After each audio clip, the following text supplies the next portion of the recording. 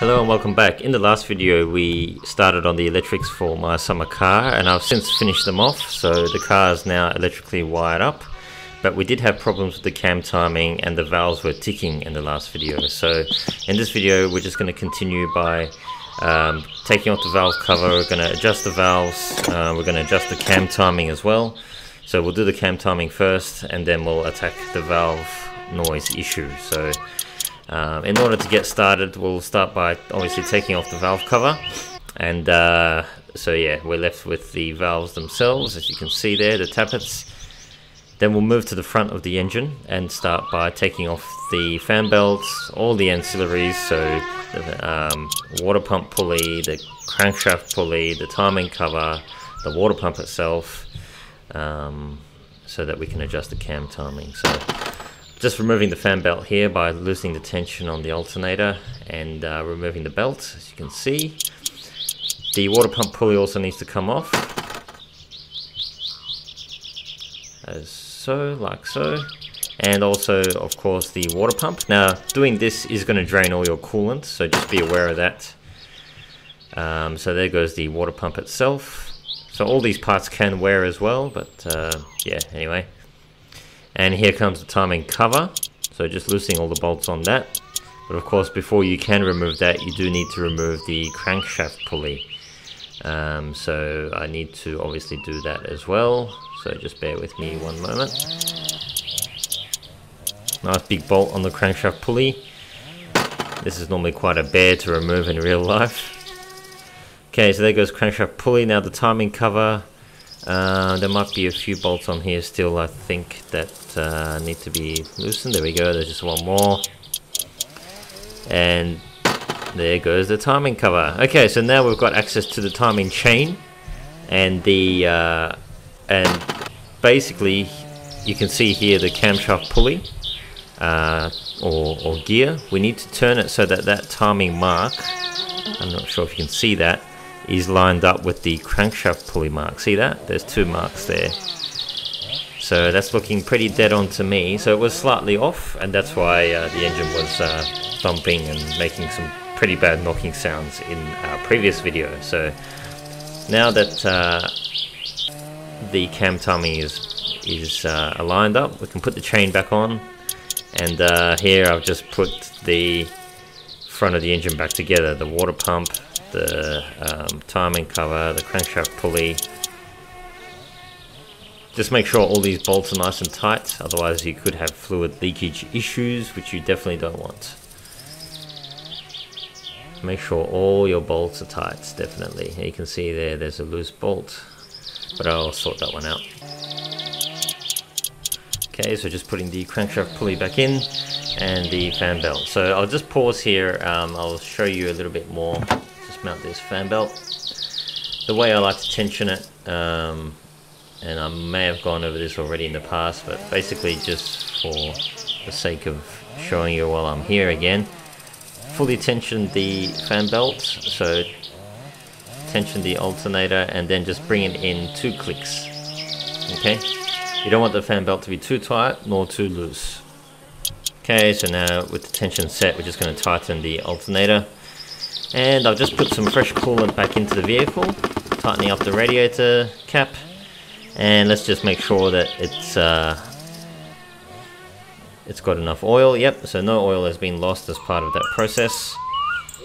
Okay, so let's go ahead and see if we can start it up now and see what it sounds like. You'll see that I've got all the dash gauges all wired up, air fuel mixture's working. Okay, so you can hear the valves are ticking, but we don't have any more thumps and thuds anymore, so cam timing's good. Ooh, okay. Oil pressure is a bit of a worry, it's dropping. I can see some smoke coming from the engine as well. Now, normally it shouldn't be an issue to run the engine for a short period without the valve cover on, the rocker cover.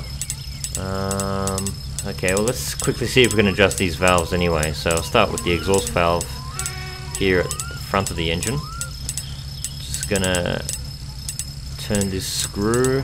It's a little bit of an art. Again, there are guides on the internet that in depth kind of explain how to adjust the valves. I'm just You should warm the engine up fully as well.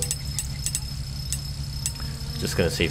Oh, there we go. Wow, okay. Got lucky that time. Okay, so valves are nicely adjusted now. Again, this video is not meant to be comprehensive. Okay, turn the engine off before it seizes because our oil pressure, we seem to have an oil pressure issue. So let's just see what's going on here. Normally, if there's smoke coming from the engine and you've got a drop in oil pressure, it does mean that your head gasket could be on its way out. So just gonna put some oil back into the engine here.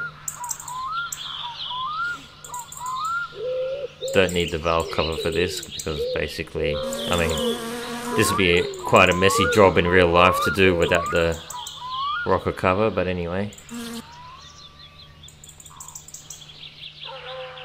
Okay, so now I've got a nicely purring engine. No valve tick, no thuds. But just looking at this oil pressure again, it does appear to be dropping. So yeah, we definitely have a problem here. And again, smoke coming from the engine. Yeah, these are hallmarks of basically a head gasket that's on its way out. Yeah.